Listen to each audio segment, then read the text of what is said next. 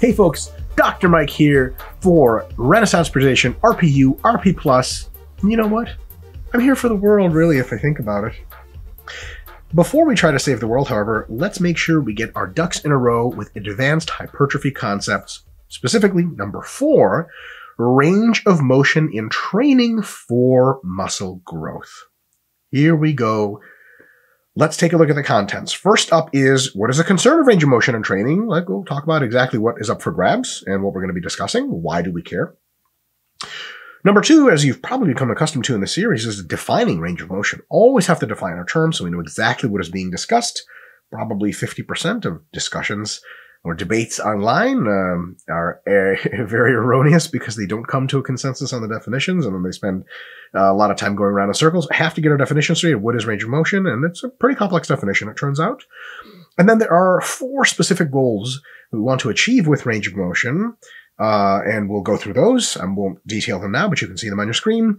And then we're going to talk about a very, very closely related concept that, if we didn't cover it, wouldn't be really doing range of motion due diligence. It's exercise variation and force curve matching.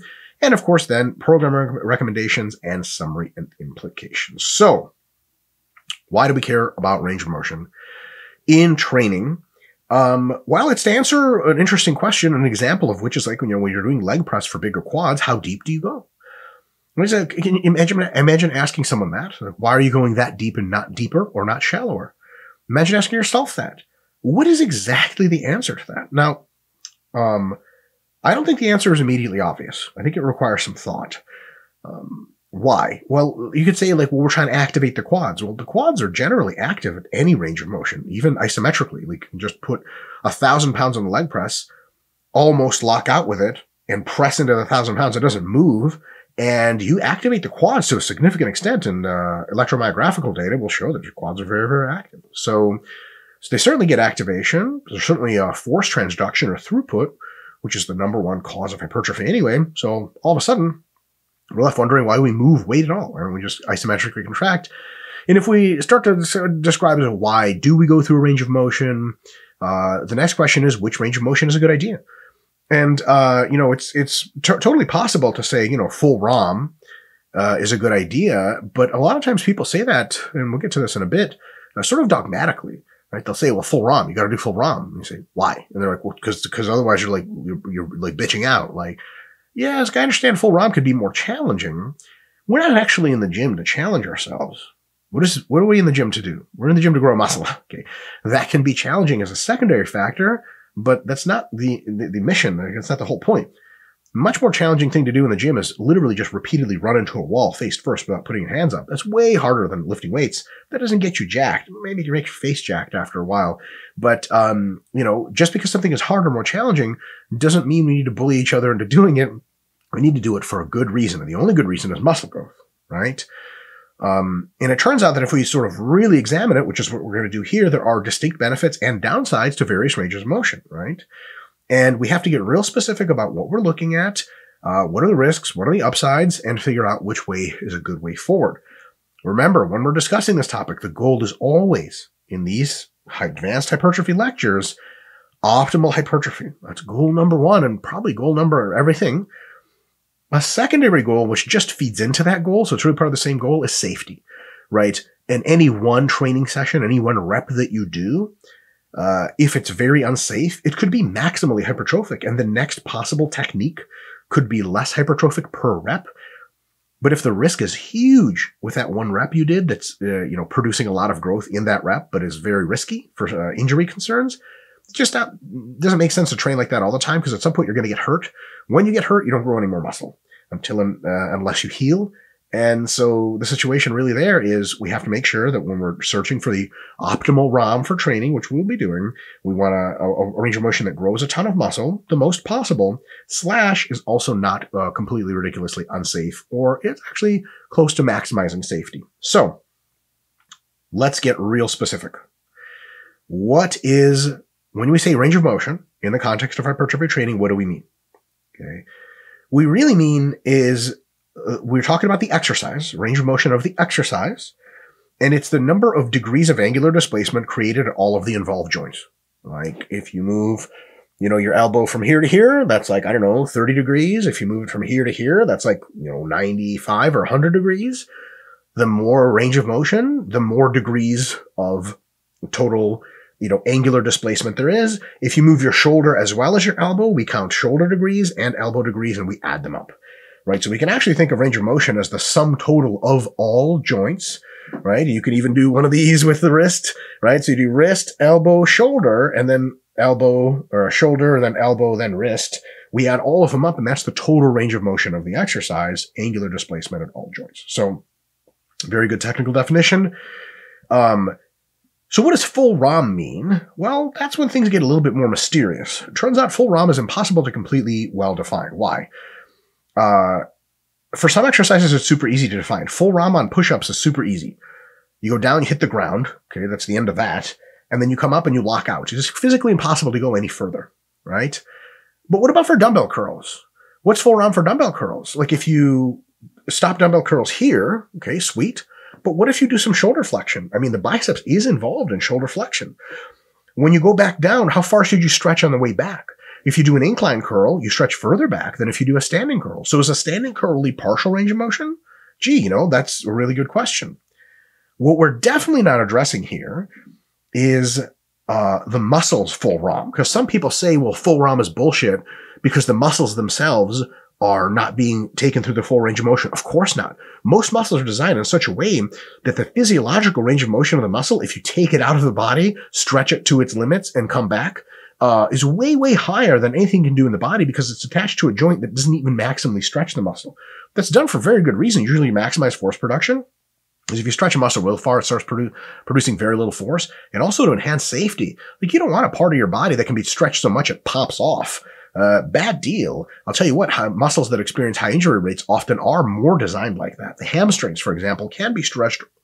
Well, if you use enough weight in the stiff-legged deadlift, can be stretched beyond their physiological range, and then they get super fucking injured, and that's really, really bad. So we're not talking about range of motion of the muscle. We're talking about exercise range of motion. So when we talk about full ROM, we can usually talk about fuller and less full ROM, and we're not religiously and dogmatically saying like it's a full ROM or not. We're going to be talking about more range of motion, less range of motion, and trying to figure out which one is better, what are the costs, what are the downsides, which one is worse. And we want to basically get to a set of sort of dependable principles. When we come to a new exercise, we say, what should the range of motion be here?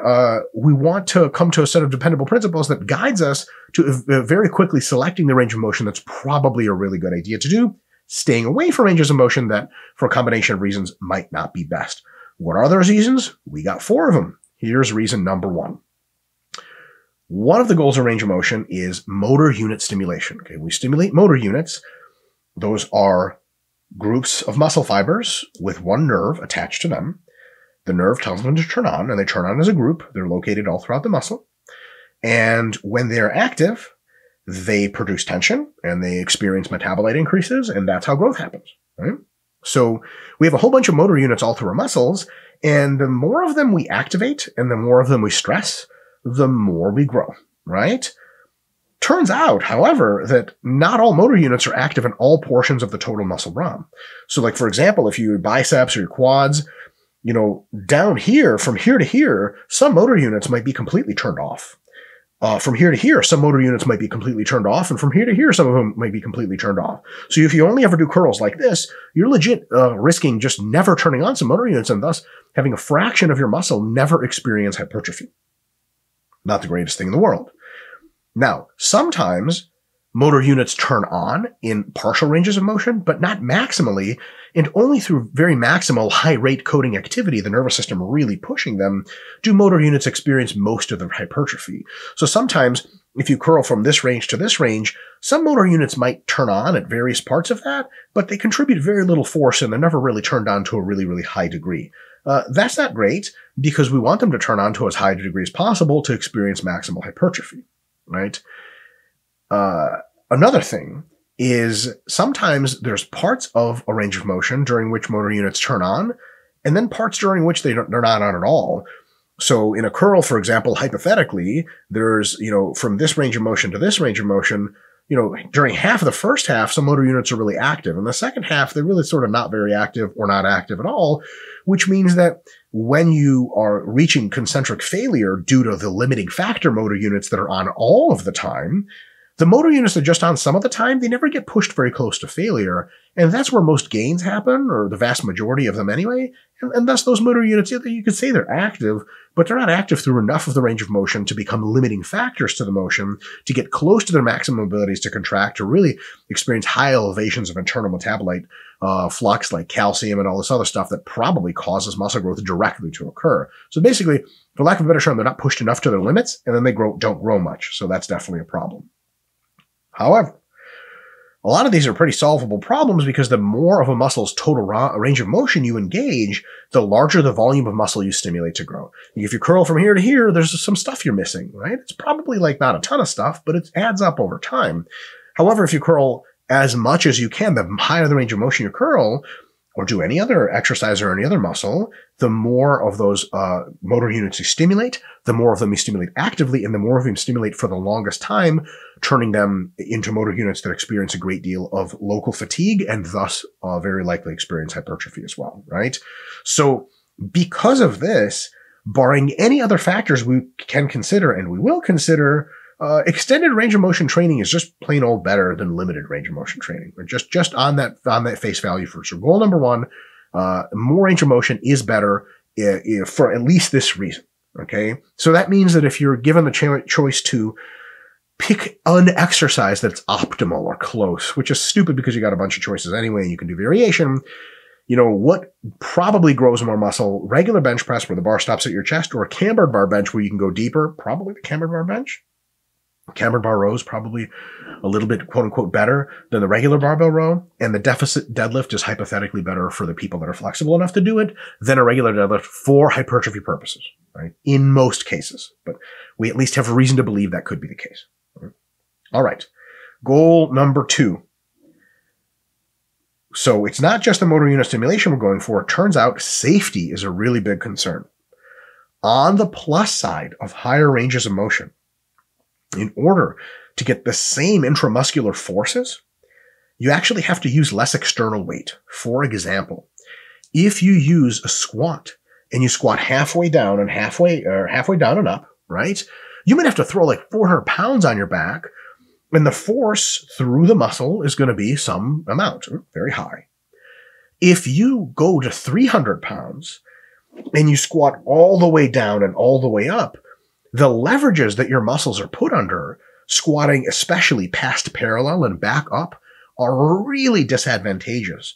Your muscle has to pull super mega hard in order to get your dumb ass out of the squat hole with 300 pounds. And it turns out that if you go close to failure and if you equate roughly the same reps, so whatever your set of 8 was for 400 pounds, however much, let's say 300 pounds is your set of 8 to depth versus a set of 8 halfway with 400, you actually end up having pretty similar peak forces that you expose the muscles to because of the fact that the muscles are greatly disadvantaged. There's on the one hand, people say, I could do partial range of motion because I can lift more weight. But do you feel like it's just is more challenging to the muscles themselves? And they're like, yeah. And they're like, why don't you try going deeper? And they're like, no way, that's hard. And you're like, isn't hard a good thing here? Oh, I guess it is. Right. So as far as the muscles are concerned, the force is basically very similar. If you do full range of motion with lighter weight or more range of motion with lighter weight, going through those very difficult sticking points, then if you more or less avoid the sticking points and do a partial range of motion that makes the lift sort of easier, so you have to use more weight. Now notice I'm saying that the forces presented are very similar. So what's the advantage of full range of motion? Well, here's the deal. What's the injury risk of going through a more full range of motion with 300 pounds in a squat versus a partial with 400? Well, I'll tell you this, anytime you handle big weights, your chance of injury goes up. But anytime you do full ranges of motion or full range of motion, as long as you're used to them and you've eased into them, that's not really a big chance of injury. Right? There's not an observation in sports statistics for injury. When people go through full range of motion, they're more likely to get hurt. That's just not a thing. When people use higher loads, they're always more likely to get hurt. You can take an extreme example just to illustrate the point. If you have to squat with 400 pounds for all the way down squats, it sucks, right? You could get hurt. But if you're really strong enough to do 400 for tens, 400 pounds is never really enough force to like really mess with your tendons. Or if you're off a little bit one way or another, you have to like raise one foot, lift one foot. 400 can definitely get you hurt, but it's a little bit controllable. Same person that does sets of 10 with 400, if they did half squats, would have to do like 585, like 6 plates on a side. 585, you zig when you're supposed to zag and you're done. You're loading through the spine way more weight, which increases the chance of spinal injury like crazy. Now, still a low total risk, but it might be double or triple the risk. So you're exposing your body to objectively heavier weights. You're increasing your risk. And the question is, for what purpose? Well, we said the transduction of force through the muscle is very similar. What the hell are we doing? Like, are we just trying to get our joints strong? If that's the case, sure, partial lifting is not a terrible idea. But we're trying to go for muscular hypertrophy. The fuller range of motion gives us the same results from a force perspective for the muscles, which is generating tension and is a big factor of hypertrophy, with much less weight, making it safer to get the same thing. In addition to that, per motor unit forces, which is a really big concern as well, because that's what really grows muscle, the same idea applies. Higher range of motion requires less external load. So higher range of motion can get us the same hypertrophy on a load basis with much less risk for injury, which is a really, really good thing. On the other hand, if we take range of motion too far and we extend the range of motion considerably, what do we end up with? Well, if you do excessive ranges of motion, you can actually endanger muscle and connective tissue via stretch. For example, let's say you can do stiff-legged deadlifts to 225 and you're so flexible that you can touch the barbell to the ground every time, and it's that nice, painful, deep hamstring stretch that you love. Awesome. What if we put you on a 6-inch platform and told you to touch the ground with 225? And as a matter of fact, you said, oh, I can't. Well, let's put 275 on the bar. You can do that with touching the ground for sets of 4. Try doing a set of 4, but touch all the way down. 275 pounds, set of 4 all the way down. You're going to jack your shit up. Sorry for the lack of technical terminology here. Extreme stretch on a muscle with a weight heavy enough to cause hypertrophy increases injury risk if that stress is so far beyond the muscle's normal capacity that there's just no more way to stretch. Basically, muscles have passive and active stretching elements. Once you've stretched the active part of the muscle, and once you've stretched the passive as long as it goes, any more stretch is literally going to deform tissue, and not in a way that is elastic deformation. It doesn't just come back. It's what's called plastic deformation, which just goes, and then when you leave it alone, that's it, right? And then your body can heal that, but that is formally an injury, right? And that's how it, so if you go way too far range of motion, you can absolutely increase injury risk, right? In some exercises, this is basically impossible. Like in a barbell bench press, where are you going to go? Nowhere, right? But you can absolutely go deep enough on a deficit push-up, stiff-legged deadlift, and a couple of other exercises that you can absolutely increase your risk. So more ROM isn't necessarily safer. A high degree of range of motion is, but there is such a thing as excessive ROM for the connective tissue and the muscle itself. But there's another problem, very related. Even if the connective tissue is good, even if the muscle is good, right? So basically we're talking about the muscle and the 2 tendons or the several tendons that attach it to whatever joints or whatever bones they connect to.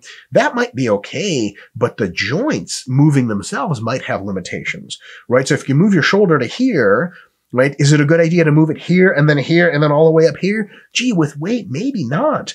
And joints distinctly have safe ranges of motion and have relatively unsafe ranges of motion. Now, most joints, you're physically unable to move them any further than what is safe. For example, the elbow, it's either locked out and there's no elbow range of motion where it's too much, right? The bicep stops it or it's locked out, right?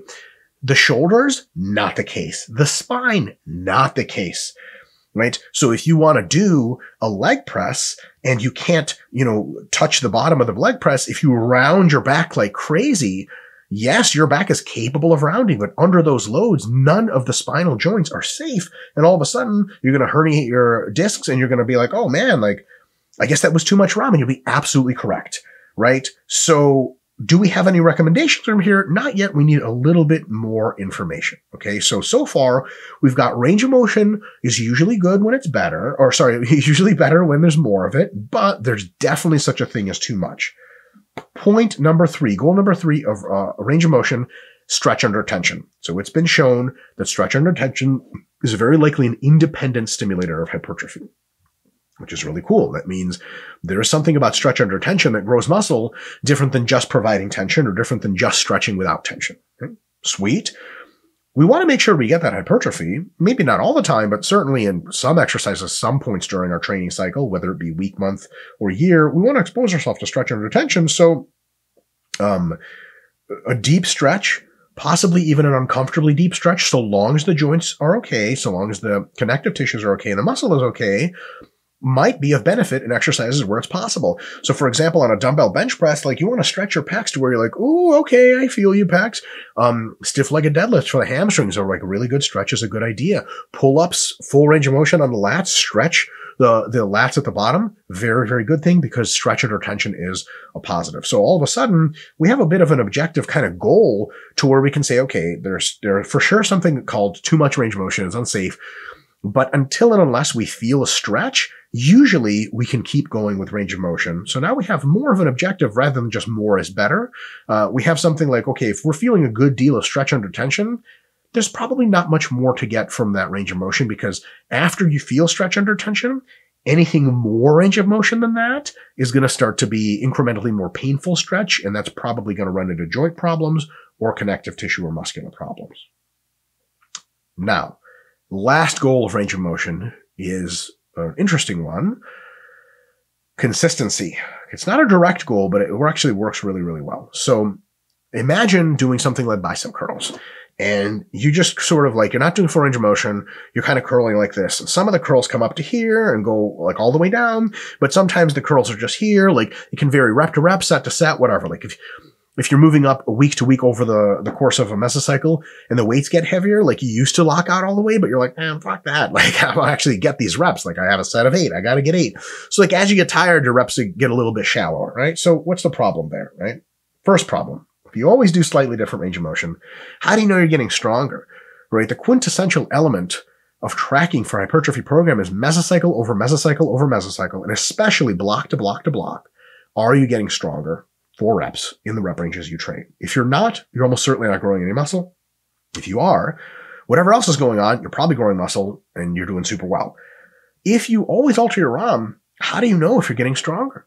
It's funny because like every now and again, I'll lift at gyms, people ask me for a spot. And when I was a professor, I lifted at university gyms in which the fuckery is super high. And when someone asks for a spot and, they'll say like, oh yeah, like they're going to bench 250. And I'm like, how many do you want? And they're like 4. I'm like, sweet. And then like they do like 3 bullshit half reps by themselves. And then they ask me to help on the last one. And then like usually they'll do 4 and they'll ask for like 1 more. Like, okay, we're doing 5 together and I'm upright rowing 185 pounds for you, which I usually don't do. I just rack for them. After that kind of effort, what is that person's perception? Like, is 250 pounds for 5, whatever, quote unquote 5? Is that a PR? Are they doing better? Well, who knows? What was the range of motion when the last time they did 250 or when they did 240? They have no idea because they weren't tracking it, because they weren't standardizing it. It was a potentially almost certainly different range of motion. Very difficult to track progress if it was different, right?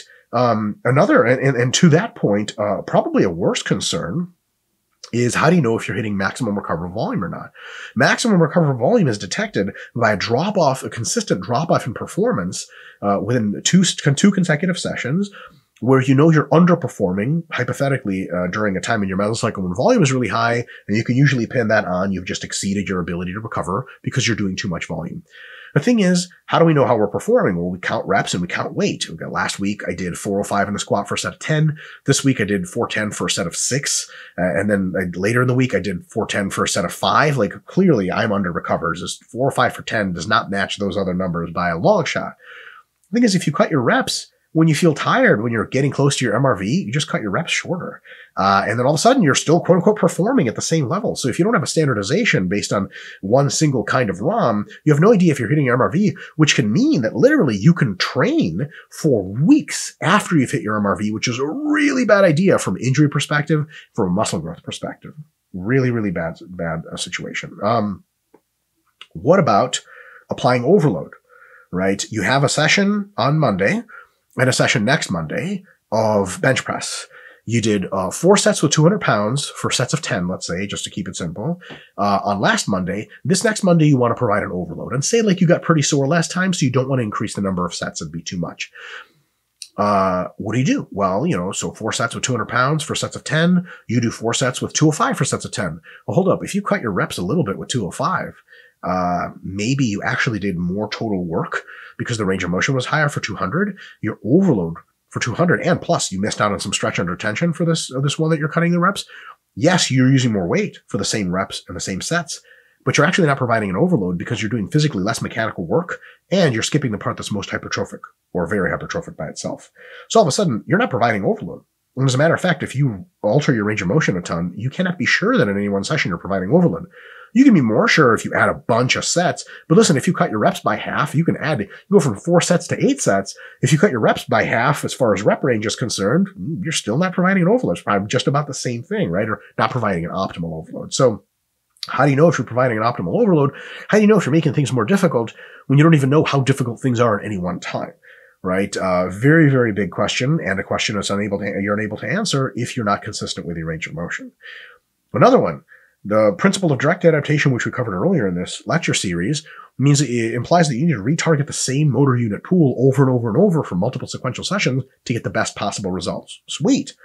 How do you know you're retargeting the same pool for direct adaptation if you're doing different ranges of motion? I can actually put this a better way. You're not. Because if you change range of motion all the time, you're actually targeting slightly different motor unit pools and you're reducing your direct adaptation. Like, yeah, one day you do middle of the range bicep and then one day you do more full range. And so the middle of the range isn't pushed as hard as it was. And every other, the new ranges are pushed like they haven't been pushed in a while. So now they're experiencing a lot of novelty. And a lot of times people alter the range of motions week to week to week because they sense the novelty and they get sore, but that's not what we're after. We're for settling our training in one particular way and then representing a similar stimulus with more and more of it. That's the best way to gain. So if you don't standardize your technique as far as range of motion, you can't do that either. And it's not that just you can't track it, you're probably not doing it, right? Good news, standardizing range of motion solves all these problems, right? And here's the thing, you can standardize any range of motion. It doesn't have to be full. You can do a pin press on the bench from here to here. As you have pins here and pins here. Like you put pins at the bottom, pins at the top, and you're going ding, ding, ding, ding. And that's technically standardized. It's going to be the same every single week. But that takes a lot of work, right? You got to put 2 sets of pins into a power rack. That means you got to take pins out of the other rack. And the guy's like, hey, I'm using that. You're like, shut up. I got to do my stupid pin press, right? Also, I got to make an inordinate amount of noise hitting metal on metal. Like, that's cool if you want to train like that. Good thing is full range of motion makes a very easy standardization. It's auto-standardized most of the time. Not all the time, because remember bicep curls, who knows? But usually, like, push-ups. How do you know if you're improving on push-ups? Well, every time your chest hits the ground, every time you lock out, there's not a lot of wiggle room in that.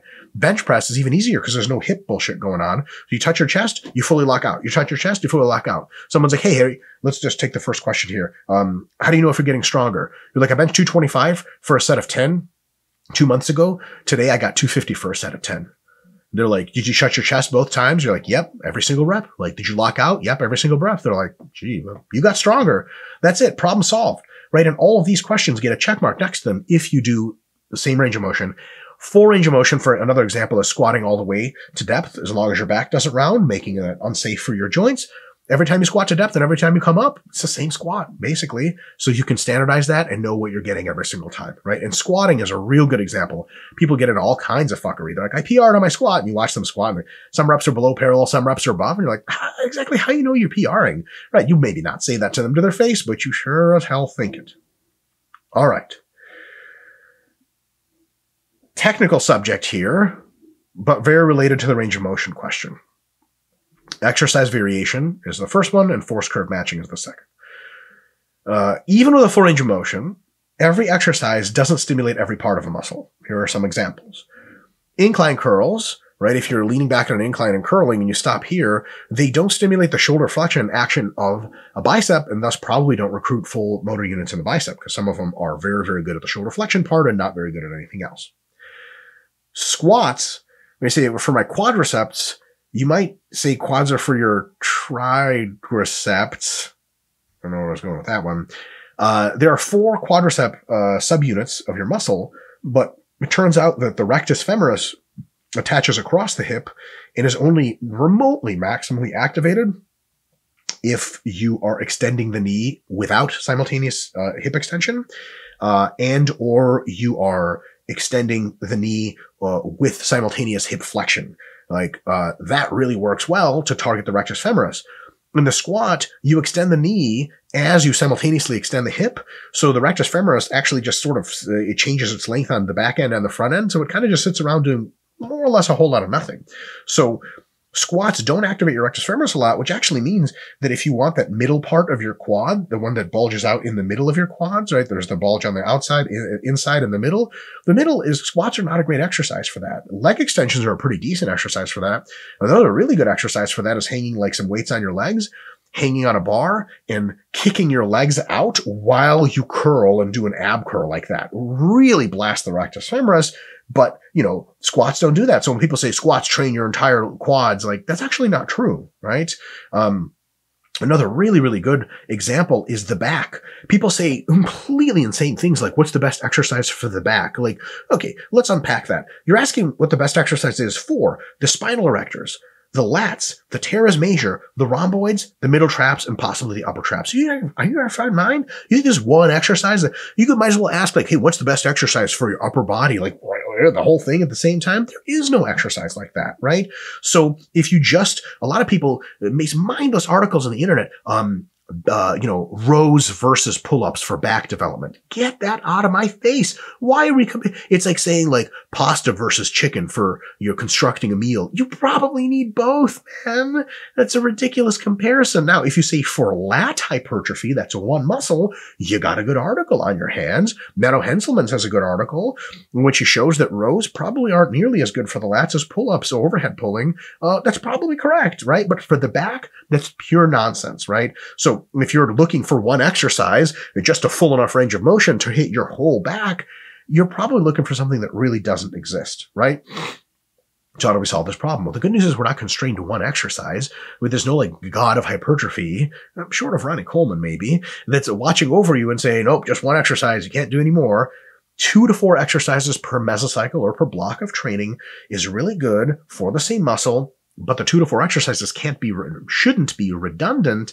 They should be of differing angles, differing positions of feet and hands to target as much of the total muscle group as possible. So for example, a possible way to construct a back hypertrophy plan, a mesocycle, is have some kind of vertical pull-ups, have some kind of row where you do, barbell rows, for example, for a bunch of the rhomboids and all that other stuff, potentially some kind of exercise where you do a lot of spinal extension, like a machine row where you really arch up on the pad for your spinal erectors, and then maybe even an exercise which does your lats just by themselves, some kind of pullover. If you have 4 of those in a week of training or month of training or a block of training, several months strung together, then, you're really covering all of your bases for your entire back and you're really, really good to go. But if your idea of back training is like, I've literally talked to people like, what do you do for back? Like pull-ups. I'm like, that's it. Just pull-ups, huh? And they're like, yep. I'm like, sweet. You're the man. Like, that's all you're going to need for your lats. Totally. Right. Most of your lats. For everything else, it's just not going to cut it. Right. So no reason to do just one exercise. So that really solves a big problem for us. Next problem, force curve matching. So, an exercise can match the force curve of a muscle very, very poorly. For example, some bicep exercises, they're really hard at the bottom, but as soon as you clear the bottom, they're super easy all the way through. And the muscle is really active just at that range of motion, and a lot of motor units are active, but when you fail, you always fail at that range of motion, but there's not really any much stimulus for all the motor units that are engaged from here on out. Yeah, they're being activated, but very submaximally. And remember, submaximal activation, especially if the set isn't close to failure, which it won't be close to failure to these motor units, is just not very good for results. It's not very good for muscle growth. So ideally, we want to choose exercises and machines that match force curves closely. Very few free weights do this, but some machines, so for example, squatting, really tough at the bottom, not tough at all at the top. Some machines do this pretty well. A good leg extension machine will be tough at every single part of the range of motion. A good lat pull down machine or vertical pulling machine will be tough at every part of the range of motion. A great rowing machine, very hard at the bottom to give a big, good, powerful stretch, gets easier on the way up, which is why a chest-supported machine row that's on an angle is usually a good exercise. It gets easier at the top so you can get that top squeeze and engage all those smaller muscles of your back that just would never be pushed to their limits because all you can do is touch basically, and as soon as you fail with those muscles, your lats are barely even turned on because they're like, well, gee, this part's so easy because we have to use enough weight to be able to come all the way up, right? So machines can solve this problem, but you can't use machines for everything. And every time they compare machines to barbells or free weights, barbells or free weights do at least as well and sometimes better. So it's not the end all be all.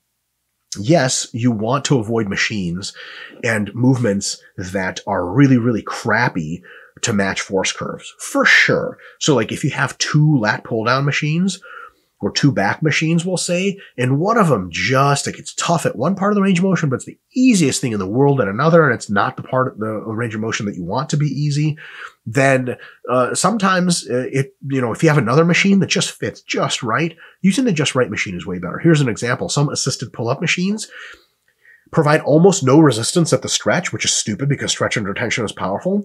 And then as you come up, it gets harder and harder, which is, by the way, when you get mechanically weaker and you're barely able to get up here and then it comes back down and there's no stretch. What a stupid machine. And people design these things. A much better assisted pull-up machine is one that really is tough at the bottom, but as you go up, it gets a little bit easier and you can get that ball or squeeze all the way. And then it again super deeply stretches you, matches the force curve of a bunch of muscles, and hits all of our checklists for full range of motion, full motor unit recruitment, and stretch under tension. Definitely choose those machines. However, a lot of this stuff can be solved by choosing many different exercises. Remember, you're already choosing 2 to 4 exercises. So if you say, like, someone says, well, even in vertical pulling, the lats technically don't reach the end of their physiological range of motion, not even close. That's totally true because, right here, your lats aren't very stretched. They are stretched over here. How can you solve that? Well, you do some pullovers where your lats are super stretched, right? Some kinds of vertical pulling barely involve the, all sorts of other muscles of the back, the traps, the spinal erector, so on and so forth. So you do some rowing in addition to that. And rows don't match the lat force curve almost at all, but other exercises do, right? So if you do 2 to 4 different kinds of exercises, and each time you pick the exercises, you just don't want to pick the ones that are just stupidly off the force curve of the muscle or the exercise, then you end up getting a really good total workout. You end up getting a total session, and the hypertrophy is super awesome. So we don't have to get too crazy about, okay, we got to modify all the exercises to be perfect. If you do multiple exercises and they're all decent, they come together to form a really, really good program. So let's take this in and get some programming considerations. In most cases, you want to do the highest range of motion, the biggest range of motion that does 2 things. 1, doesn't exceed safe muscle or joint flexibility. So if you see someone doing leg presses and they're super deep, but they're really rounding their back a lot, not good, too much range of motion. And 2, doesn't radically reduce external loading, and then, because that can reduce total muscle force generation, and sometimes it does that via a reduction in stability, right? So there's some exercises that the range of motion is so for example, if you do dumbbell flies deep enough, you start wobbling at the bottom end, and you can only use like the 10s. Well, if you do them a little bit less deep, you could use the 40s. It's basically an exercise in stretching. You have to reduce the load so much that even the load through the muscle isn't that great anymore. It's just a matter of getting as big of a stretch as possible. If you want to do stretch, do yoga or Pilates. Don't bother with hypertrophy training. A full range of motion is good. Some stretch under tension is good, but you don't want to go so crazy that you're reducing the weight so much to be able to get in that range of motion. The total force and the intramuscular force falls down a ton. The way you can feel that is you can actually perceive it. It's not rocket science. You do super crazy, way too extended dumbbells, and someone's like, man, you feel that in your chest? You do like a set of 10 close to failure, and you're like, to be honest, I really feel it in my tendons and in my joints, but like, I don't even have a chest pump. Like, yeah, it's too much range of motion, right? But if you do nice deep range of motion, you're going to feel it a ton in your chest. After you're done with a set, someone's going to be like, do you feel that in your chest? You're like, oh my God, my pecs are going to blow up. Whereas if you use much more weight, you use a partial range of motion, someone's like, hey, do you feel that in your chest? You're like, yeah, it's pretty good. And then someone's like, hey, go back to much deeper. You do deeper and you're like, wow, that's way, way killer. So you can tell these things. It's not super, super crazy. You can intuit a lot of them. You want to choose exercises that match the force curves of the muscles as well as possible, But you don't want to compromise stretch under tension too much trying to do that. For example, banded leg presses. Are they better than regular leg presses? Yes, probably, because then the leg press doesn't get easier a ton as you go up. However, one of the advantages of leg press is the massive stretch under tension it causes your quads at the bottom if you do it right.